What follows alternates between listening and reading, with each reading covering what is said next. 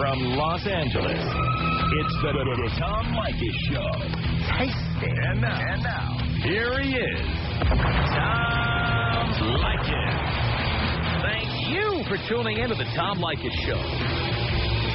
This is where America gets together to talk about the issues you really care about. It's a different kind of a radio talk program. We're the radio talk show that is not hosted by a right-wing wacko or a convicted felon. No! I am your host. Write down our toll-free telephone number. You're gonna need it. It's 1-800-5800-TOM. 1-800-5800-866. Thank you for tuning in. Thanks for being part of our program. We appreciate it. Listen to this story. Have you seen this commercial?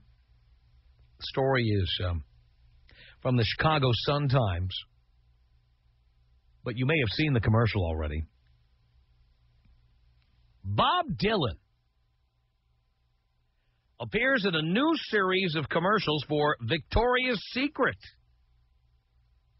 His grizzled face intercut with shots of model Adriana Lima cavorting through Venice in a bra, panties, and spiked heels.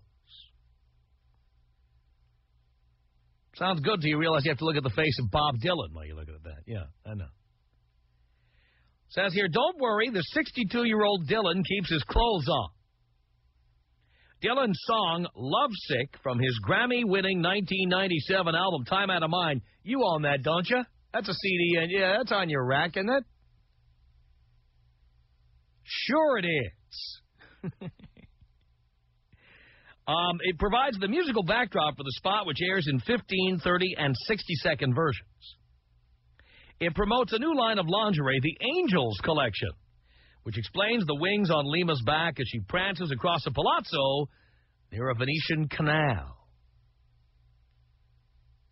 It's weird, said New York disc jockey Dennis Elsis, who's played Dylan music for 3 decades. He's got to be older than Dylan, for God's sake. He says, is he on a station now playing music? I'll bet he's sitting in his apartment playing music. That's what he's doing. Back announcing. I don't think he's actually on a station, is he? Come on. Dennis Elsis was on the radio when I was a kid. Gotta be kidding me. He says, I would be hesitant to say it's awful or wonderful. It's just strange. The commercials began airing a week ago and will run for the next 2 weeks, said Ed Razik, Chief Creative Officer for Victoria's Secret. The company experienced an immediate uptick in sales once the spots ran, he said. Dylan was not a hard sell when approached about the campaign, Razik said. The company had already decided to use the song when its corporate boss, Les Wexner, suggested inviting Dylan himself. The Rock and Roll Hall of Famer quickly agreed, although no one's quite sure why. No one's quite sure why Bob Dylan agreed to appear in the commercial? I'll tell you why he agreed to appear in the commercial. Please. What are you talking about? Why did he agree to appear? Why else? Razik said, I can't speculate to his reasons. I never talked to him about why he decided to come to the party, but he did. He's iconic, a living legend. Dylan's spokesman did not return messages for comment. It's the first time in his 40-plus years as an international star. Has he been a star all that time? Name the last Bob Dylan song you can remember. Name the last Bob Dylan CD you bought, if ever. I mean, come on. Maybe he was a star 40 years ago. But is he really a star now? Really? Really? Come on. First time that Dylan has appeared in an ad campaign, although his song, The Times They Are A-Changin', was used in a Bank of Montreal commercial in 1996. Back then, Dylan was ripped for selling out. What does that mean? What does that mean? I don't understand. He was selling out. There's more here. It says here his association with ladies in lingerie, as opposed to some corporate entity, failed to produce much antipathy, particularly in an era where Led Zeppelin, Peter Gabriel, and Sting recently licensed songs for commercials. But this strange mingling of Dylan and D-cups prompted plenty of comment, from a New York sports writer's Sunday column to various internet chat rooms. One Dylan fan in a chat room wrote, "On first glance, this is wrong on so many levels. Why?" But after viewing it, he said, "I really admire Bob Dylan. I only hope that when I reach Dylan's age, someone approaches me to ask if I would like to be paid to fly to Venice and do a commercial with several supermodels." Now, this is the thing I don't understand when people talk about people of rock selling out. They're selling out. Bob Dylan sold out by being in a Victoria's Secret commercial, by letting his songs be used in advertising. Led Zeppelin sold out when one of their songs used in a Cadillac commercial. I'm getting so tired of this stuff. Peter Gabriel, how many of his songs have been in commercials? Please. Sold out. And then all the people who admired the Beatles for not letting their music being used in commercials, because that would be selling out. Come on. This stuff is stupid, stupid, stupid. May I remind you that the vast majority of very successful rock stars began by playing in small clubs in front of small audiences, trying to get noticed by big record companies. For example, Bob Dylan used to play coffee houses in Greenwich Village in the 60s and was discovered by that little independent record company called Columbia Records. He signed a big contract to make albums for one of the biggest record companies of its time. In the 70s, Bob Dylan made so much money he bought a big house in Malibu. Bob Dylan has been selling out from the beginning. In fact, that's what rock stars do. They make disposable, marketable art, and they sell it. They sell it to you in the form of concert tickets. They sell it to you in the form of T-shirts. They sell it to you in the form of CDs, cassettes, DVDs, and all the other crap they sell. If you are a rock star, by definition, you have sold out. You're not playing the subway entrances anymore. You're not playing on the sidewalk anymore. You're not playing at protest concerts anymore. You're playing for big crowds. You're selling lots of stuff at very high prices. How can you say that Bob Dylan sold out? Bob Dylan has been a sellout forever. And by the way, when I call him a sellout, I'm not criticizing him. What I'm criticizing are the naive morons who think rock music somehow is sacred and that anybody who licenses their music for use in a commercial or a newspaper ad or a radio commercial, whatever, that they've sold out. This is all they do is sell you stuff. This is all they're doing is selling stuff to big companies. This is what they do. You can name any band, and I'll tell you how they sold out. Nirvana, sold out. How big a record deal do you think they had when they made their deal in the early 90s to make records? Sold out. By the way, was admission to a Nirvana concert free when you went? No. Somebody got that money. Who was it? And again, remember, I'm not criticizing it. I'm criticizing you for thinking that bands somehow are sacred and that there are ways of going commercial and selling out. From day one, their souls are for sale. From day one, every band you've ever heard of, I'm talking about the ones you've heard of, not the ones that nobody's heard of. Every band you've ever heard of from day one had a price tag around their neck. They had a for sale sign at their front door. They were trying to sell themselves to record companies, sell themselves to agents, managers, promoters, you name it, merchandisers.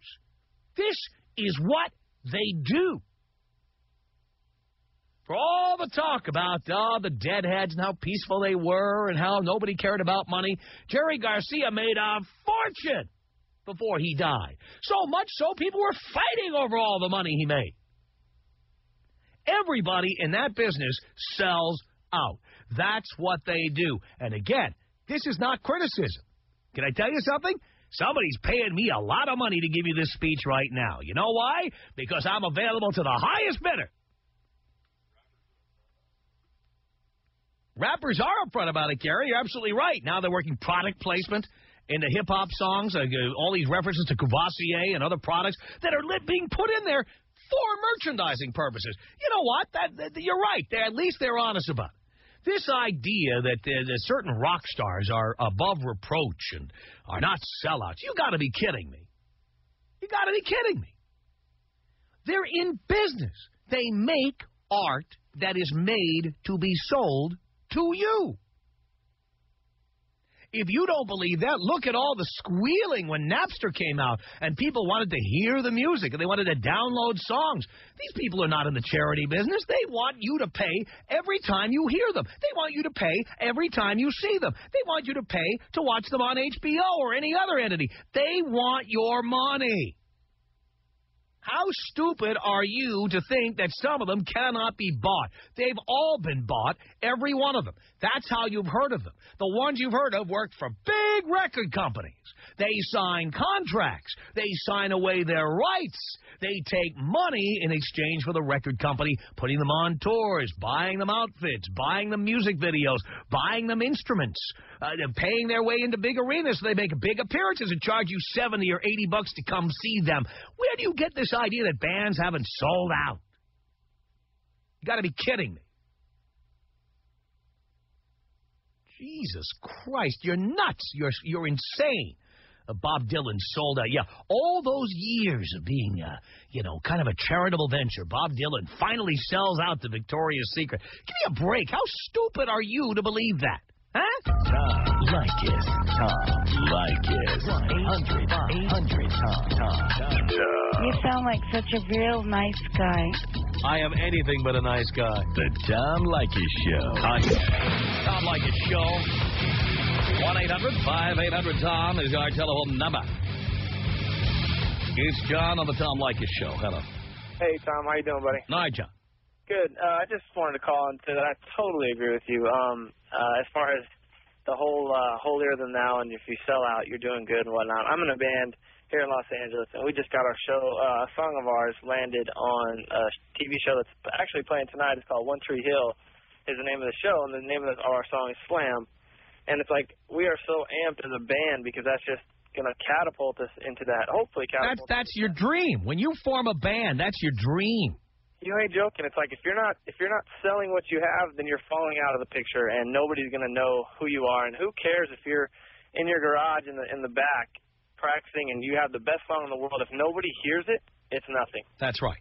And it's like, we've been playing for 4 years, and this is the biggest thing. The name of our band's Midnight to 12. And it's the biggest and best thing that's happened to us so far, and we look forward to what other opportunities it will bring. So it's just... That's why you got into this business, that and getting girls. Yeah. That's it.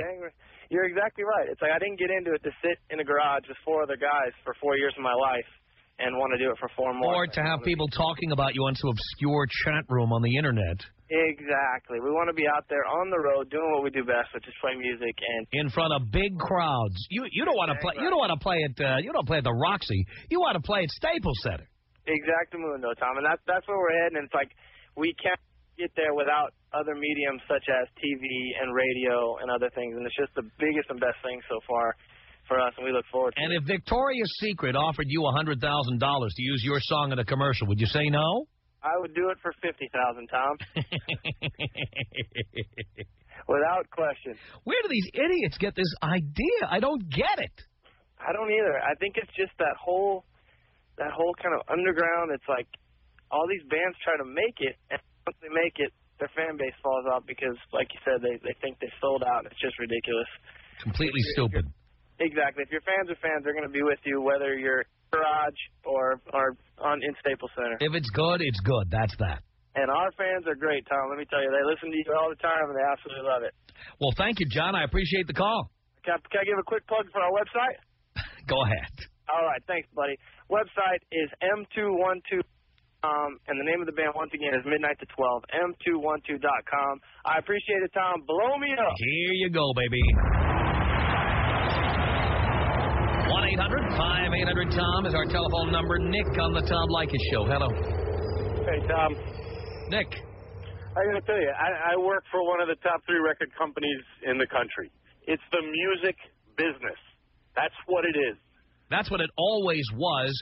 I mean, rock and roll was essentially invented by a record company. Absolutely. I don't think people realize the amount of money that is put into a band to fund videos, marketing, radio advertising, styling, tour support, all this nonsense. You're in the business to make money. Anything we can do to promote a record, we're going for it. And this goes all the way back to the days of Bill Haley and the Comets. Elvis Presley, you can't say Elvis Presley's name without hearing about Sun Records. I mean, it's all about money, and it always has been. Absolutely. We're in the business to sell records. That's right. What we do. That's right.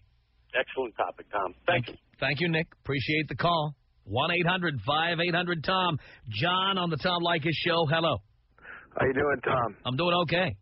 Great. I just wanted to say I totally agree with you, and that even these big bands that try and make it like they're low-key and play small venues are still selling out and raking in all kinds of money from that. Mm-hmm. No doubt about it. And that, you know, like Pearl Jam doing their don't go through Ticketmaster, they're sellouts just like everybody else. Well, you know what? Why doesn't Pearl Jam give free concerts? Yeah, exactly. If they don't want Ticketmaster to get that $7 surcharge. Why don't they let you download every CD on the Internet for free? Yeah, exactly. I agree totally with you, Tom. It's a good topic. Blow me up. Here you go, John. 1-800-5800-TOM is our telephone number. Dan on the Tom Leykis Show. Hello. Hey, hello, Tom. Hello, Dan. What's happening, my man? Not nearly enough, pal. Hey, I got a question for you, man. Do you think that after bands hit a certain amount of success and fame and fortune, they should have like a salary cap? Because No. it seems like these guys are making so much, they're just flaunting it around. So what? No one's forcing you to buy their records or go to their concerts. You know what? Yeah, I got no problem with That's the salary cap. If people get fed up with it, they'll stop going, and then they won't make any money anymore. I can see that, man, but maybe it's just me. You know, it's like I know a bunch of musicians around the L.A. scene. I'm not one of them, but I know there's a bunch of guys that really bust their rump day in and It doesn't matter how much they bust their rump. They obviously don't have something the bands that are selling their records have. But, you know, it's sour grapes from a bunch of loser crybabies. And by the way, I see them in L.A. all the time, because every time I go to Ralph's and they say paper or plastic, I'm looking at another failed musician. I know it. I feel you on that. Like, not everybody. Somebody should start a band called Paper or Plastic. That way, these guys, could start, using the term that they're going to be using the rest of their lives. Yeah, I feel you on that, Tom. You know, I'd love to be driving by the Roxy and see a band called Paper or Plastic on the marquee. That would be kick, man, right there. It would, because that's where these guys are going anyway. I'm getting so sick and tired of walking around L.A. with all these losers dressed in black who came to L.A. They still want to be Axl Rose or whatever was going on here 15 years ago, and then complaining that they work so hard and they don't make any money. You don't make money if you don't have talent. If you have talent, you make money. It's pretty simple. The Tom Leykis Show. This is the Tom Leykis Show. From Los Angeles, 1-800-5800-TOM is our telephone number. Rebecca on the Tom Leykis Show. Hi, Tom. The reason bands don't want to be, they say, sold out is because they don't want to be associated with a certain product. It's not exactly selling out, but if you're a band and you had a certain image, would you want to, like, advertise tampons or, like, herpes cream or something like that? But for the most part, though, these bands will sell to just about anybody else. And there are people who think that Bob Dylan shouldn't be in a Victoria's Secret commercial. Why not? Yeah, well, maybe that is part of his image. I mean, underwear, sexy women, maybe What, so. a 62-year-old guy who looks like he hasn't taken a bath in a week? I don't think so. What, you think a 62-year-old guy doesn't like naked women? And I'm not talking about what he likes. I'm talking about I wouldn't associate him with naked women. And if I were a woman, like buying underwear, I'm a 21-year-old who goes to Victoria's Secret, seeing Bob Dylan in a commercial would not encourage me to come into Victoria's Secret. You know, you have got a point there. I think someone maybe like Selma Hayek would make me go in the store rather than Bob Dylan. That's right. The selling out. Somebody like Selma Hayek would make me want to go into the store. And it would make me want to go in because she looks great, and I would think, well, hey, maybe I can look this good in it. But of course you can't because you don't have her body. Who does? I'm not far off. I'm not far off. Really? We'll have to get a look at that. But no, it's all about what you want to be associated with. You don't want to. I mean, would you do an advert for cream that will? No, but you know what? Everybody, including myself, has limits to what we will advertise. But it's not so we're not perceived to be sellouts. I mean, you know what? I'm available to the highest bidder. I will endorse all kinds of products, and I do. But there's only limited products, and usually the ones I won't advertise are ones that I don't like, or ones that I could end up getting sued because the product makes promises I can't vouch for. Other than that, I'm available to the highest bidder. I'm in the advertising business. I'm proud of it. Doesn't that make you a sellout? They're selling themselves. That's what I'm in the business of doing. That's my business. I read commercials. But then you're just a salesman. Well, I'm a salesman, and I also create art, and the art is what you're hearing now, and it is designed to keep people listening so they hear the commercials I read. Okay, what about... That's what it is. Why pretend it's something else? Okay, but what about being oversold? You know, if you see too much of a band, you get absolutely sick of them, and that can do the opposite effect. Well, you know, again, that's the job of the management of the band to make sure that doesn't happen. But, see, again, you're talking about the extreme cases. Under normal circumstances, bands want record contracts with big companies. They want to play big venues. And, yes, they want their songs used in movies and commercials and wherever else they can sell them. And there's nothing wrong with that. So you think it's okay if they sell things they like, but they have to like it? It's a sellout if they If you're smart and you're a well-managed band, or in my case, if you're well-managed by, I have a manager, I have an agent. If you are well-managed, you will sell products that will be in keeping with what people believe is true about you. So you wouldn't hear me on the air telling people to buy a $20,000 diamond ring for your sweetheart to get engaged. You won't hear that. That would be a sellout. But the point is, it's not a matter of whether I'd be a sellout or not. It's whether it's believable. It has nothing to do with principles. It has to do with doing things that are consistent and that appear consistent to my target demographic. It is all about marketing and sales. Isn't that the same thing, selling something that you don't believe in just for the money? It's not a matter of whether I believe it. It's a matter of whether you believe I believe in it.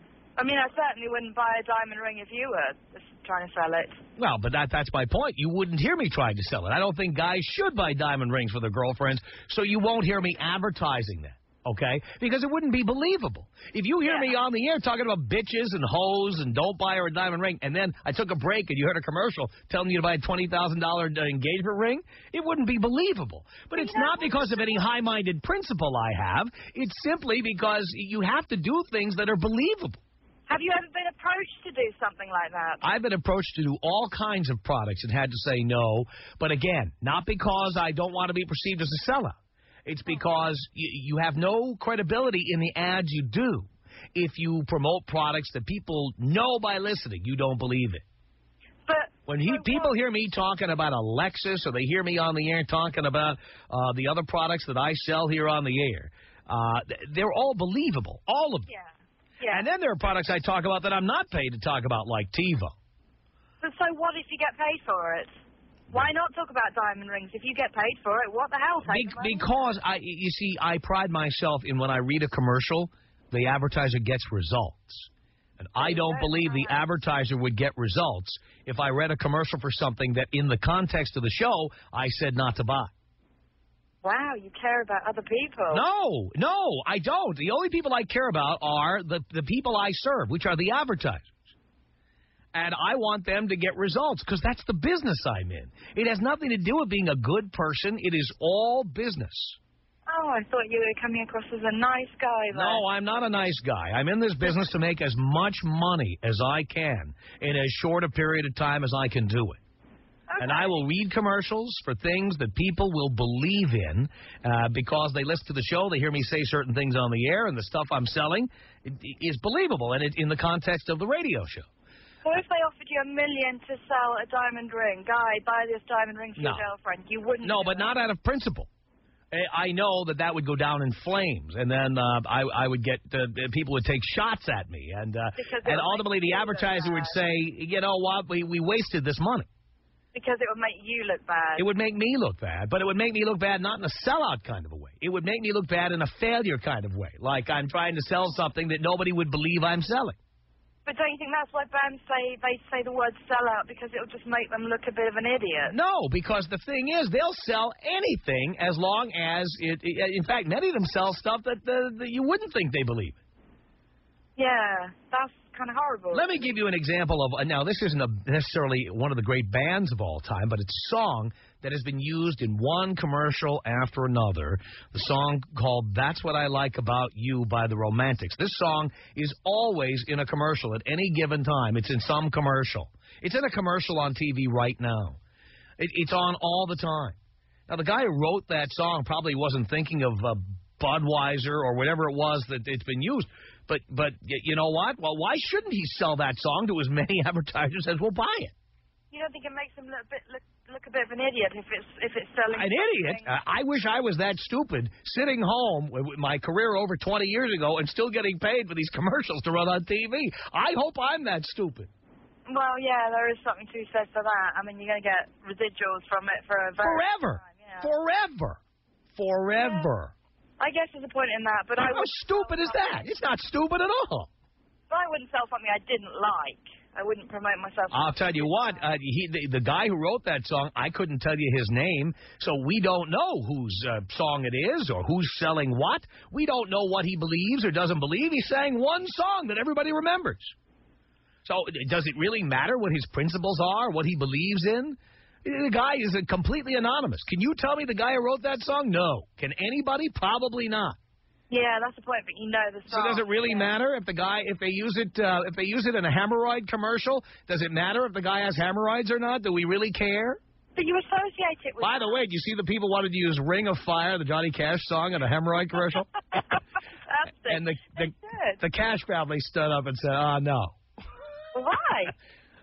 I guess they thought it would tarnish the song in some way. But that's the thing. You associate it with the advert.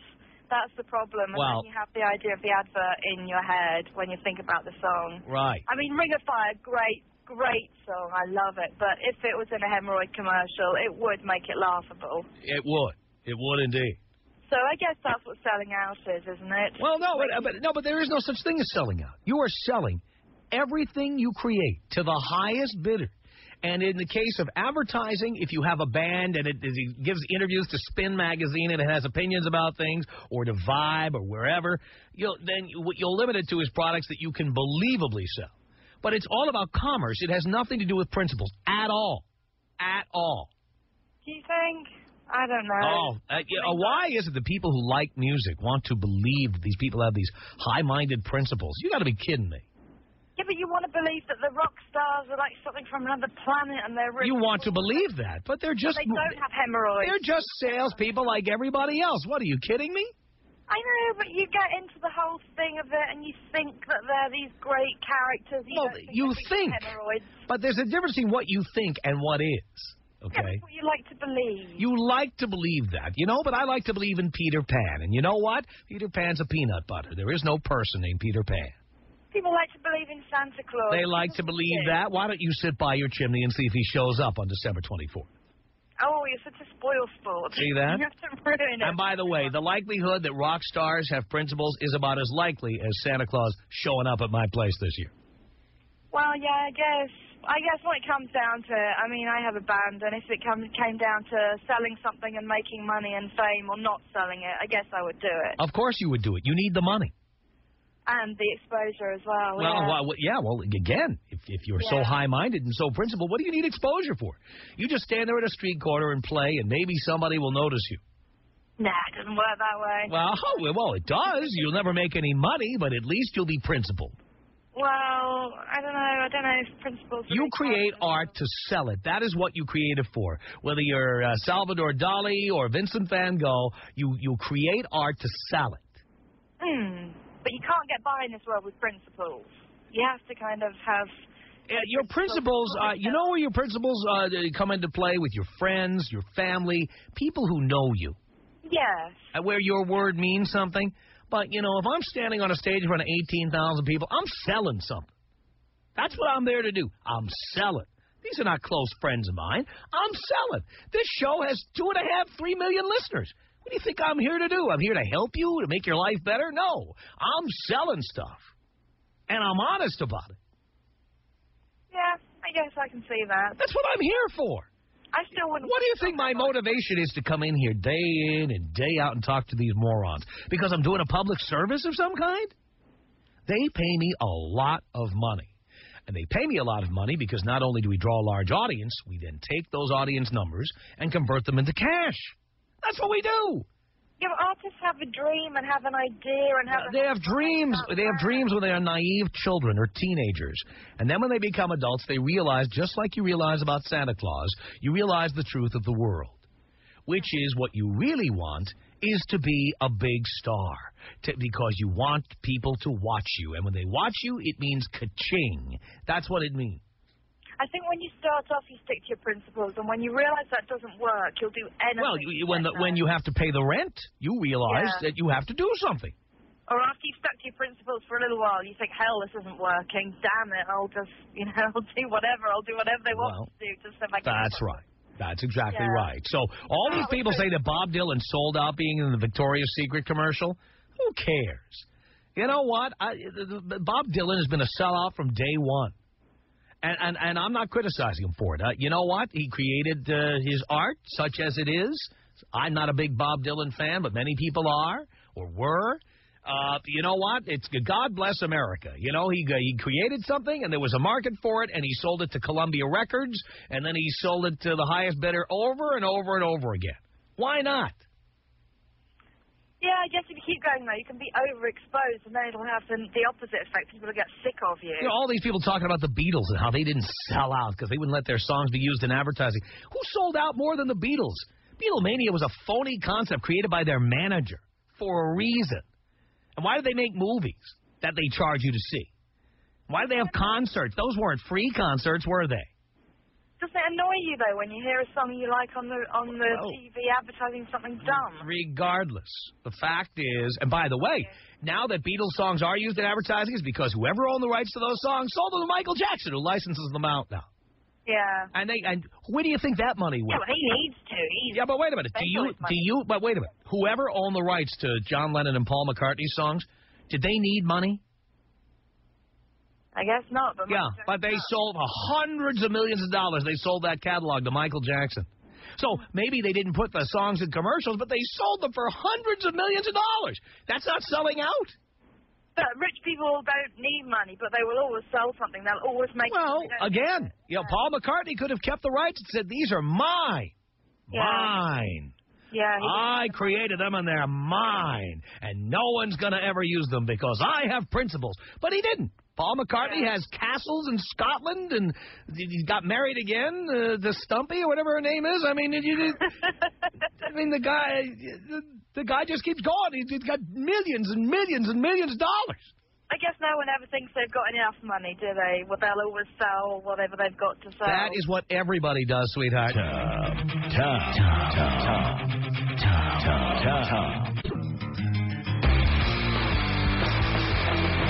Tom Leykis Show, 1-800-5800-TOM is our telephone number. Bryce on the Tom Leykis Show. Hey, Tom, how you doing, man? Okay, Bryce. First of all, I was about 2 seconds away from killing myself if you didn't get that lady off the line. Jesus Christ. Yeah, I know. Here's the deal, man. That term selling out came from black people back in the early 80s. It started with just pure jealousy for the success of other people.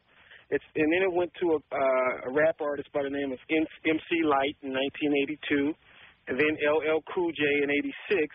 And then they really used that term heavily with Vanilla Ice when he sold to Vanilla Ice and what's that guy, rapper Hammer guy, when he did that Taco Bell commercial with the parachuting pants. MC Hammer, yeah. Yeah, so it's a term that was generated by black people, but trip this, now they're using it to make money. Well, actually, the term predates the 80s. There was an album in the 60s called The Who Sell Out, or The Who Sell Out. Oh, well, yeah, that's and selling out, that term selling out existed way before the 80s. And by the way, was a reference to the very same thing. If you ever saw this old CD by The Who, or the old album cover, there was a picture of Roger Daltrey pictured in a can of Heinz vegetarian beans. Tom Leykis. 1-800-5800-TOM. The only thing God did, he screwed up with a woman, gave her a brain. Are you suggesting on a woman a brain is like tonsils? They don't really do anything. You can have them removed? Yeah. The Tom Leykis Show.